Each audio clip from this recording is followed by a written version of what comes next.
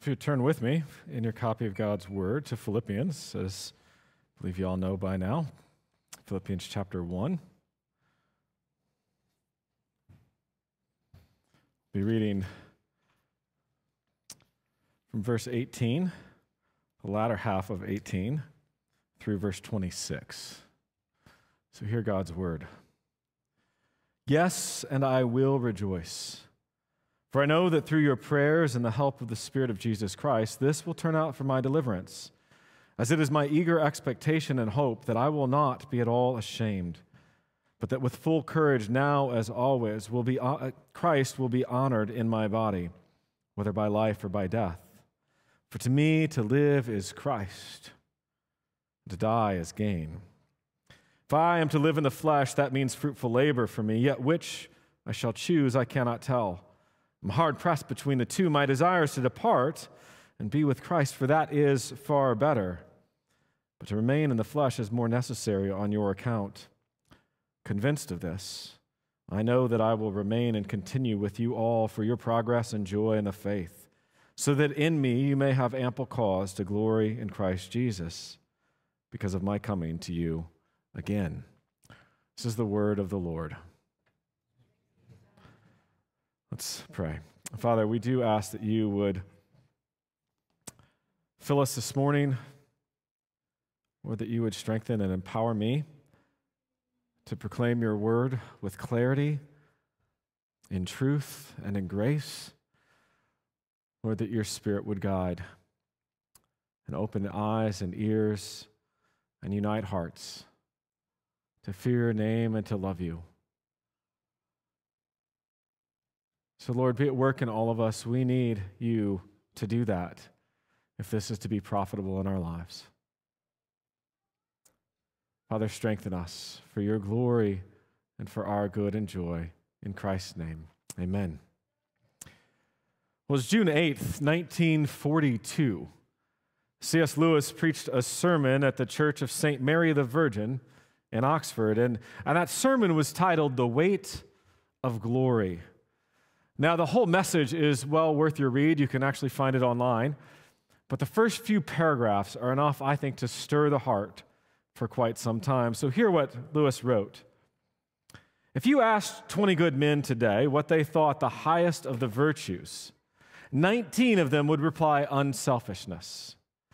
But if you asked almost any of the great Christians of old, he would have replied love. You see what has happened?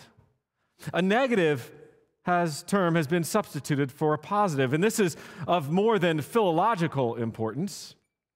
The negative ideal of unselfishness carries with it the suggestion not primarily of securing good things for others, but of going without them ourselves, as if our abstinence and not their happiness was the important point. I do not think this is the Christian virtue of love. The New Testament has lots to say about self-denial, but not about self-denial as an end in itself. We are told to deny ourselves and to take up our crosses in order that we may follow Christ. And nearly every description of what we shall ultimately find if we do so contains an appeal to desire. You see what he's saying so far? He says, we deny ourselves to follow Christ and to gain all that he brings. We gain so much in our love and our service of others. But Lewis continued. He wrote, if there lurks in most modern minds the notion that to desire our own good and earnestly to hope for the enjoyment of it is a bad thing, I submit that the notion has crept in from Kant and the Stoics and is no part of the Christian faith. Indeed, if we consider the unblushing promises of reward and the staggering nature of the rewards promised in the Gospels, it would seem that our Lord finds our desires not too strong, but too weak. We are half-hearted creatures fooling about with drink and sex and ambition when infinite joy is offered us. Like an ignorant child who wants to go on making mud pies in a slum because he cannot imagine what is meant by the offer of a holiday at the sea. We are far too easily pleased. See, we don't adequately understand that denying certain desires to pursue Christ will actually bring greater satisfaction and joy, that pursuing Christ is our ultimate joy and goal. We're far too focused on the immediate and desires that are too small and too weak. Our desire for Christ is to outweigh those other desires, which are not necessarily bad in themselves, but those desires cannot be ultimate in our lives. See, we've already seen in Paul that he had a mindset, a grid through which he viewed everything in life. We've talked about his lens of grace and having an outlook filtered through the reality of a good and sovereign God. His heart was set on Christ and Christ's glory and good. He was controlled by his love for Christ, by Christ's love for him, by his being united to Christ. See, everything he did, everything he sought after, whether it actually happened that way or not in his life, because we know he did not attain to perfection in this lifetime, it was all filtered through Christ and his glory. That was the grid he longed to see through. The Westminster Shorter Catechism, the first question is very familiar. I want to read the larger catechism, first question. It just adds a tad bit more. What is the chief and highest end of man? Man's chief and highest end is to glorify God and to fully enjoy him forever. To fully enjoy our God. See, last week we looked at an element of Paul's outlook on life. How he could frame the situation in which he found himself in light of Christ and the gospel. We saw that what he viewed as most important was not his personal comfort, but the spread and advance of the gospel, that Christ, that his Lord, that the one he loved dearly was proclaimed. And in that, he could rejoice no matter what he was experiencing, because that goal overrode all his other concerns. He could see his suffering in light of the gospel. He could see that God was still at work. Christ was still being made known, and in that, he could rejoice. Now, this morning, we're going to continue much in that same vein. Paul's still looking at that priority of the gospel and the priority of Christ, but with a slightly different focus. Paul longed for Christ to be known, for the gospel to advance. And really, what we could say, in a sense, that drove that desire for the gospel to advance was his desire, first and foremost, for Christ, his love for Christ. And because of that love, he desired to be a means by which his Savior and Lord would receive glory. I think Paul wanted nothing more than that Christ would be honored by his life or by his death. He had this desire and this longing to be content with hearing the simple words of the Lord.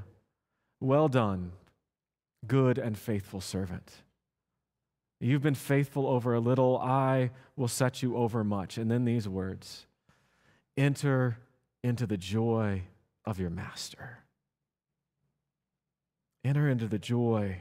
Rejoice, even now, rejoice. And that leads us, I believe, beautifully into our passage where I hope that for us, in looking at Paul's goal and Paul's choice, we will be stirred in our hearts to re-examine our priorities and our desires in our lives.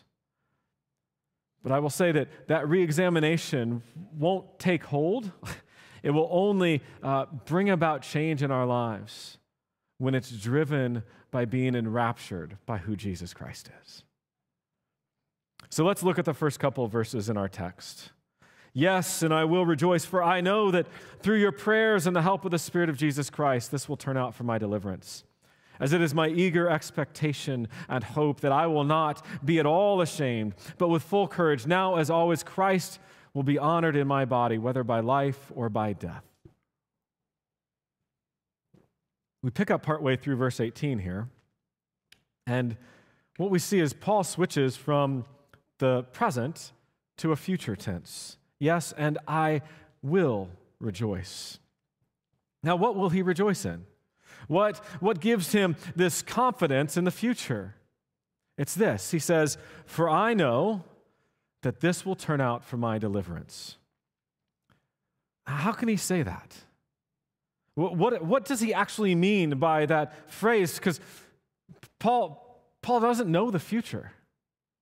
He doesn't know the judgment that's going to be handed down by Caesar in regard to his imprisonment, in regard to his chains. I think much of this depends on what Paul meant by the term deliverance. Now, some take this, and I think on reading through it at first glance, it comes across this way as referring to his physical chains, deliverance from imprisonment. It flows that way. It's the way we think of the word deliverance quite often. However, I believe here that Paul is referring to a much more significant deliverance. The Greek word that Paul used here is soteria. It's the word used for salvation that Paul most commonly uses in that sense of our salvation, deliverance from the power of sin and condemnation and the wrath of God. And so when you look at it, when Paul stated that his chains, his adversity, so, being in chains and maybe even the selfish preaching of some that could get under his crawl a little bit, but it didn't seem to because he loved the fact that Christ was being proclaimed, he says that would turn out for his deliverance. That doesn't make a whole lot of sense if it means a physical deliverance. Perhaps if worded differently, but not actually like this. And there's more to this. And Moises Silva wrote this. He said, the basis for Paul's encouragement is not merely that things will turn out all right in spite of the problems, but that the problems themselves assist us in our Christian experience. We don't think like that, do we? We want to get out of those issues. And what Paul is going through is he sees that what he's going through is actually growing him as a believer. Echoes what he wrote in Romans 5.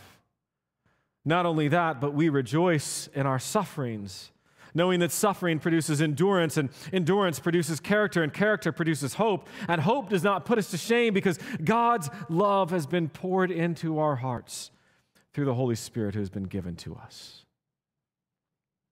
Suffering continues to produce in us character and hope. But even further, we see this deliverance this way because when you read verse 20 where Paul wrote that he expected this deliverance, whether by life or by death, that doesn't work if it's physically getting out of chains. And then knowing that Paul has wonderful depth of knowledge in the Hebrew Scriptures, we also see in this statement, this will turn out for my deliverance, that statement, that he likely pulled that directly from the book of Job. In Job 13:15, Job says, though he slay me, I will hope in him, yet I will argue my ways to his face. And then in verse 16, Job expressed his hope, and he said, this will be my salvation. And in the Greek translation of the Old Testament, the wording is exactly the same as what Paul uses here in Philippians. This will turn out for my deliverance. Both Paul and Job are talking about salvation, about being with the Lord. So, folks, Paul knew that he was secure in his salvation. He knew that when Christ holds you in his hand, he will never let you go. We are safe and secure as believers. God would call him, would glorify him, and the suffering, the chains he experienced, and either the acquittal or his death would be used of God, and in the end of it all, his salvation. But God would actually use means to fulfill his word, to fulfill his work in Paul. Look at the clause in verse 19 that's between this will turn out for my deliverance, but for I know that this will turn out for my deliverance. He writes, for I know that through your prayers and the help of the Spirit of Jesus Christ, this will turn out for my deliverance. The prayers of God's people are used by God in the lives of others. Think about this. The Philippians certainly prayed for Paul to stand firm, to be consistent, to be a consistent witness, and that God would send the help, the provision, the supply of the Spirit of Jesus Christ. It reminds me of Luke 11, verse 13, where Jesus said, if you then, who are evil, know how to give good gifts to your children, how much more will the Heavenly Father give the Holy Spirit to those who ask him? We ask, and God gives the Spirit for our help. Paul, the Apostle Paul needed the prayers of God's people so that he could stand in a way that would glorify God. Do you view your praying that way? How many of you support missionaries overseas or just this church? And do you view your prayers as that vital and important for the body of believers to stand firm and consistent in their witness for the Lord? Because according to Scripture, they are that important. And God will give the Spirit to those who ask. Because, folks, there was and there is an unseen reality. Paul knew that in his own strength, he could not stand against the spiritual forces arrayed against him. He wrote in his letter to the Ephesian church that as believers, we don't wrestle against flesh and blood, but against the rulers and authorities and the spiritual forces of evil. And so what did he exhort them to do as he told them to put on the armor of God? In verse 18 of chapter 6, he said, praying at all times in the Spirit with all prayer and supplication. To that end, keep alert with all perseverance, making supplication for all the saints, and also for me, that words may be given to me in opening my mouth boldly to proclaim the mystery of the gospel, for which I am an ambassador in chains, that I may declare it boldly as I ought to speak. Let me say it again. Our prayers are not insignificant. If a missionary comes and asks for support and you can't financially support them and they say, will you at least pray for me? Pray for them. Pray for them. They matter greatly. Paul trusted in God answering those prayers. Because we see it in verse 20, doesn't he? He says, as it is my eager expectation and hope that I will not be at all ashamed, but that with full courage now, as always, Christ will be honored in my body, whether by life or by death. Because you have prayed for me, and God has sent the Spirit in response to that, I have an eager expectation that I'll stand firm, that I will not be at all ashamed. He was eagerly expecting. He had this absolutely favorable anticipation with glorious hope. This isn't, he's not expressing any kind of uncertainty here or that we would consider an anxiety, but real and confident expectation that the Lord would work in his life. He did not want in any way to be ashamed. We've seen him write in Romans, for I'm not ashamed of the gospel, for it is the power of God for salvation to everyone who believes. His shame here, he couldn't care less what people thought of him, what they thought of Jesus, which works together, really. But he wasn't worried about about public opinion, but his relationship to God and how they viewed God. One commentator said his confidence lies not in his relation to his environment, since the extreme alternatives of life and death could not bring such an assurance, but in God's faithfulness. Paul, as a servant of Christ Jesus, would be ashamed if his Lord was not glorified through him. Do we have that attitude? Do you ever sit and think, I'll be ashamed today if Jesus is not glorified through me? I don't think that way often enough. That my desire is most for his glory. And I think Paul is resting here in his hope and his expectation on various promises in Scripture. He certainly knows the Old Testament. I think of Isaiah 28:16. Therefore, thus says the Lord God, behold, I am the one who has laid as a foundation in Zion a stone, a tested stone, a precious cornerstone of a sure foundation. Whoever believes will not be in haste. Paul quotes that in Romans twice, and not be in haste is also whoever believes will not be ashamed. But one of my favorite scriptures, and I would believe that Paul turned to this one as well, is Psalm 34. Psalm 34. Listen to these words. I will bless the Lord at all times. His praise shall continually be in my mouth. My soul makes its boast in the Lord. Let the humble hear and be glad. Oh, magnify the Lord with me, and let us exalt his name together. I sought the Lord, and he answered me and delivered me from all my fears. And listen to this verse. Those who look to him are radiant.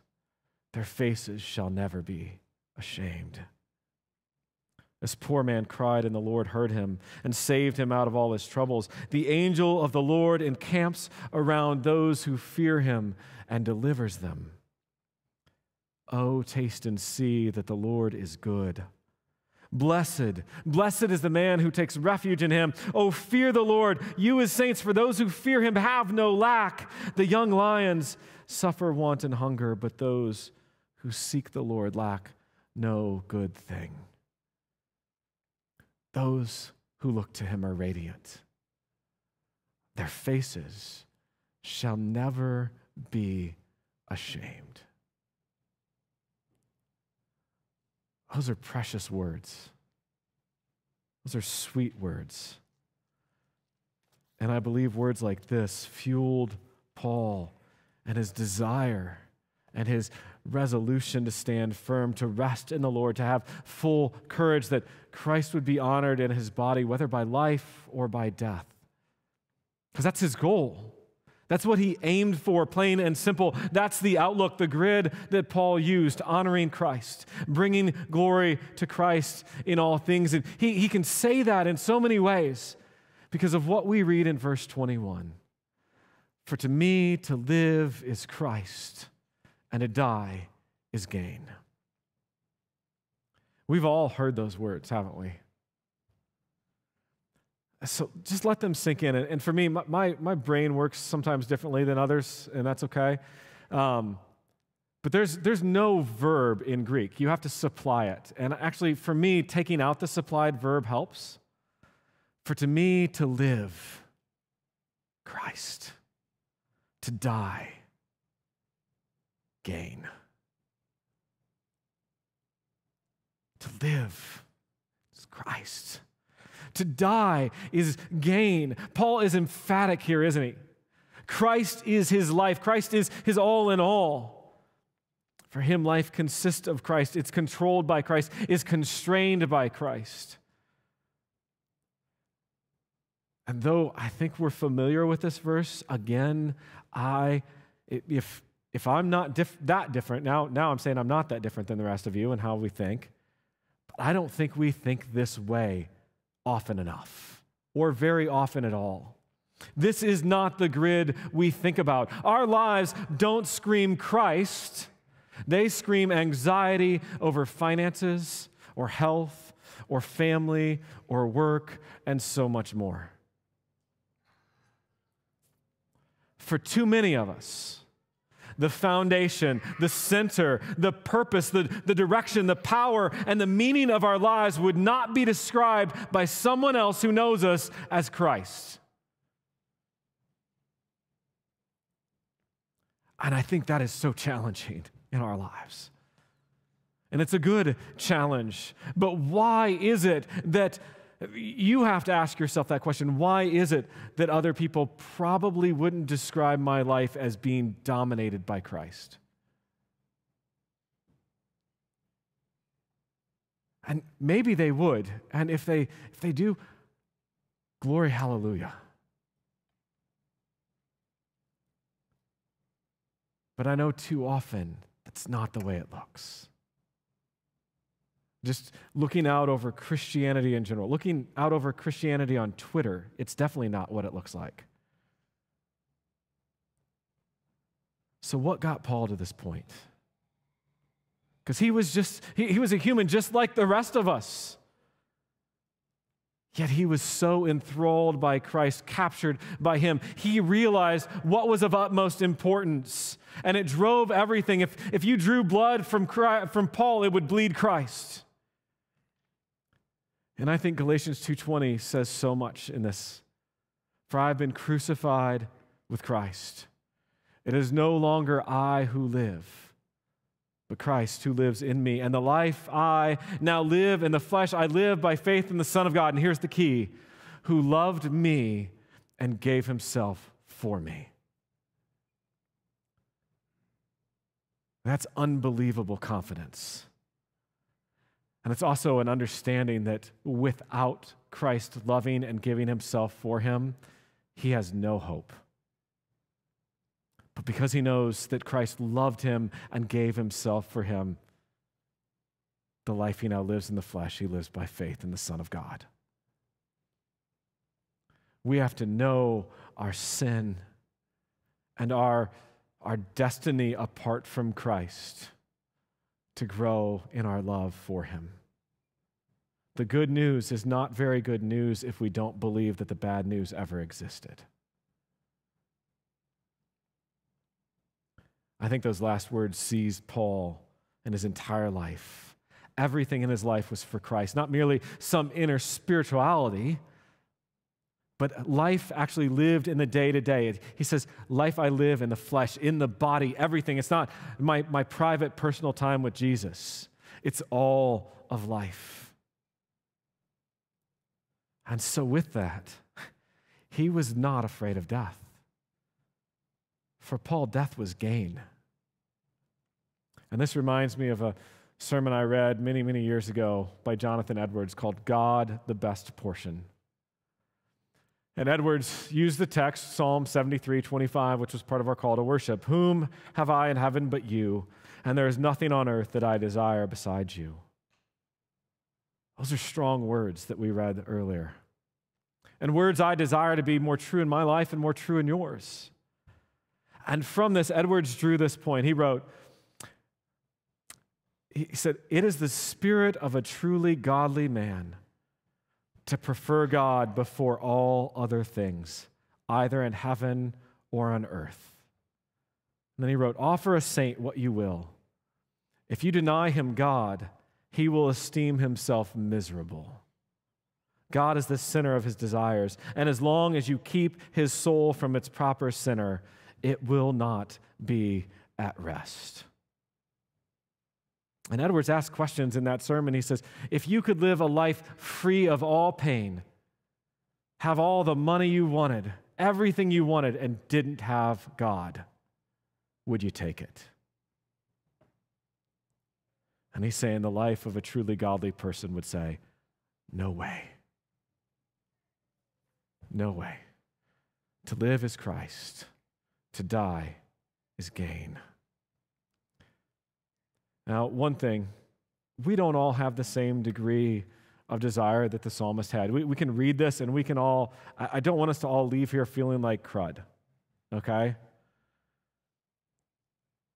But the reality is we're all of the same spirit. If you read on in Philippians, which hopefully you have, in chapter 2, he says, have this mind among you, which is yours in Christ Jesus. As believers, we have the mind of Christ. We have the Spirit of Christ in us. What we're calling for is the direction of our life, moving towards this, moving after. We'll see it in different degrees, and that's okay. Is our direction moving forward? Because it's either going forward, we don't stand still. We're going to regress or we're going to progress.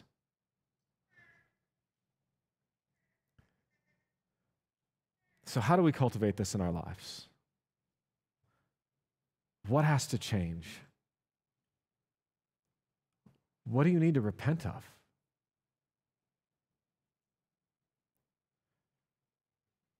This is not the language of a super saint, folks. It's the heart language of the believer who knows Christ. So maybe you struggle to spend any time in God's word or any time in prayer.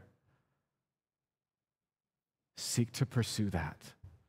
Seek help in that if you need to. Because you will never grow in your love for Christ if you don't grow in your knowledge of him. Right? Didn't we just talk about that a few weeks ago? Pray that your love abounds more and more with knowledge and all discernment.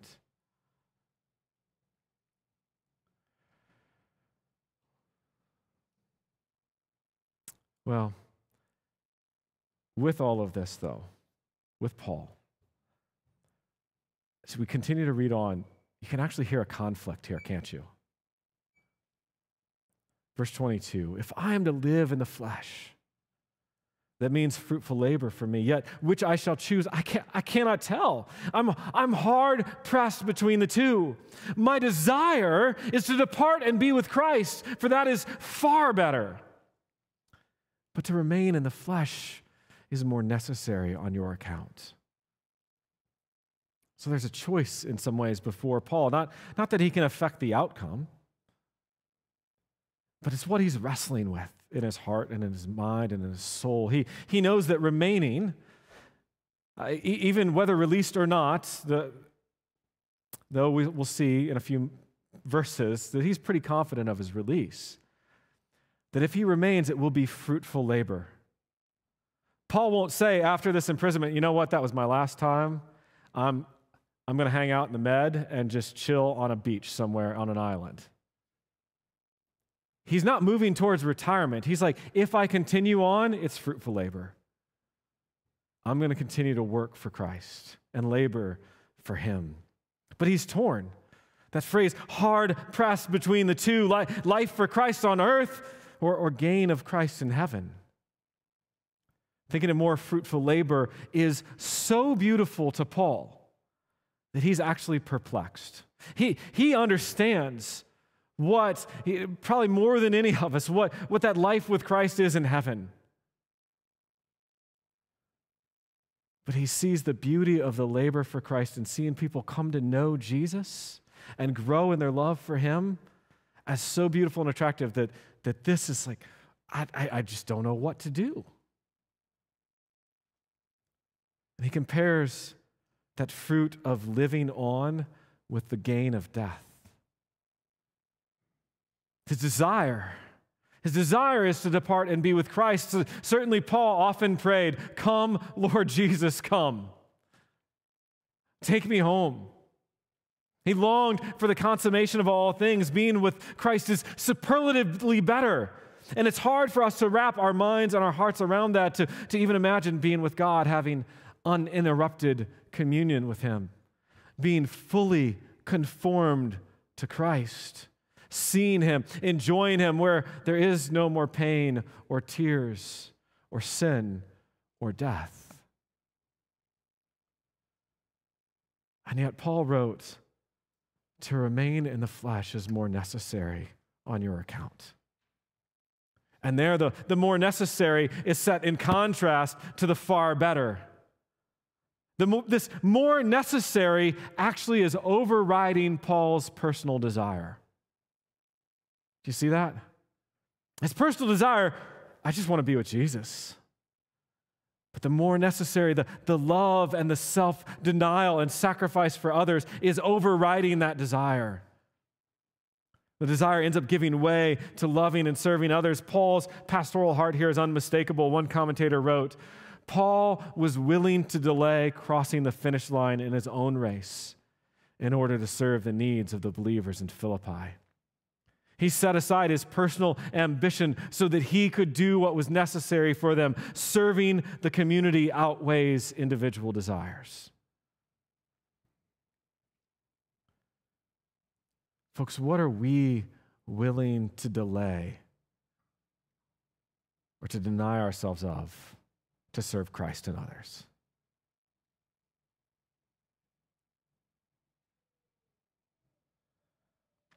So then we come to verse 25.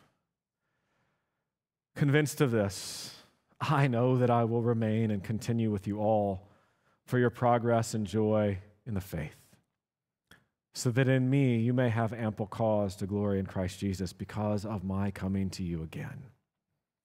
Now that he's convinced of, that's his realization that it's more necessary to stay. This isn't his definite opinion about the future, but it's his being convinced that his presence will be a blessing for the Philippian believers, that his continuing in earthly ministry is actually for the benefit of others, and that his continued ministry, by that continued ministry, because of his presence with them, the Philippians will glory more and more in Christ Jesus. And he knew that he would serve them, and I love this phrase, for their progress and joy in the faith. I love that those two ideas are put together. Progress and joy. Folks, we cannot truly progress in the faith without joy. And we cannot have lasting joy without progress in the faith, without growing in that love that abounds more and more with knowledge and all discernment. So even put that in your grid of wanting to know Christ more. It's progress and joy. It's not just, I'm just going to grow so I can be stronger. It's not, I want to grow in my love for the Lord so that my joy increases.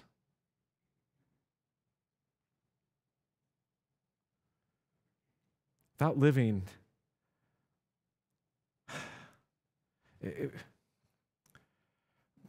Paul he calls us to so much here, doesn't he? And he shows us so much that loving and serving others for their good and joy is actually for Christ's glory and for his own good and joy. And I think that goes back to the beginning where we read from Lewis. Paul has denied himself here. Denied, at least willingly, delayed fulfillment, right?